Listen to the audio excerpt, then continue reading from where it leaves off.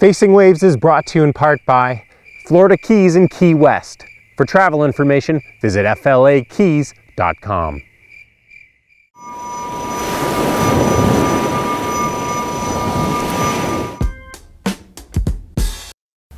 Welcome back to Facing Waves.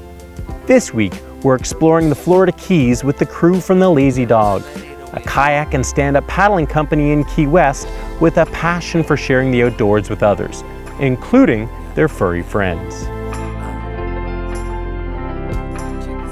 About 11 miles offshore in the backcountry of Key West, there's a sandbar that forms at low tide. And on Sundays, the locals like to take their boats out there or paddle boards and hang out and grill, have some drinks, dinner, and hang out with their friends. And most importantly, they love to bring their dogs with them wherever they go. Walking down the rocky road, trying to stop and talk to my goals. Ain't got the notice that I don't want to know. I know I'm out of control, it's spinning circles like the Everybody had a dog on their paddleboard, and we paddled out to the sandbar, and it was crazy. The dogs love it.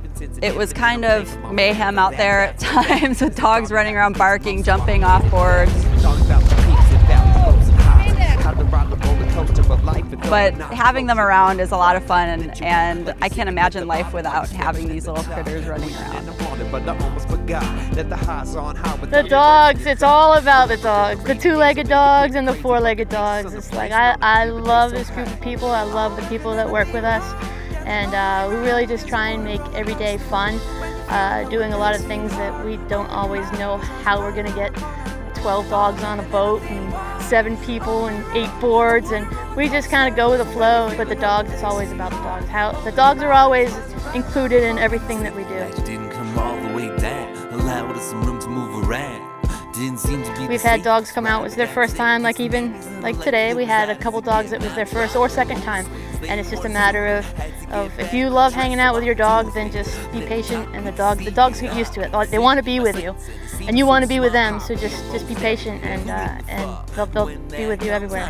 Gonna stop. Throw your hands in the air. Take a picture of the bed at top. Hold it close to heart, cause it won't stay forever. And when my car comes to a stop, I hop off. Take one last look around and then drop. I love life to death, though sometimes it's rough. Roller coaster only goes so low before it comes back up. I've known the Lazy Dog crew for quite a few years, but this last trip to Key West I felt pretty special because when we went out to the sandbar, they did a little ritual with me where they baptized them in the water. So there's a ritual, and then you have to hold a beer.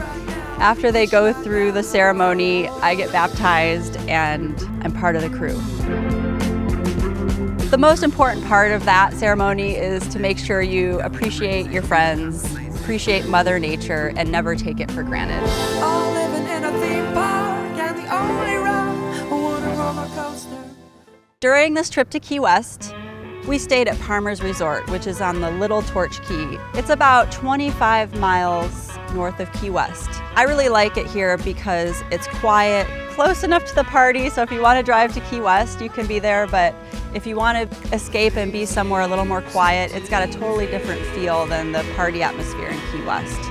This area's been around for a while. It's right on the water. There's beautiful hammocks hanging in the trees everywhere. Plenty of places to sit and check out the wonderful views of what this key has to offer.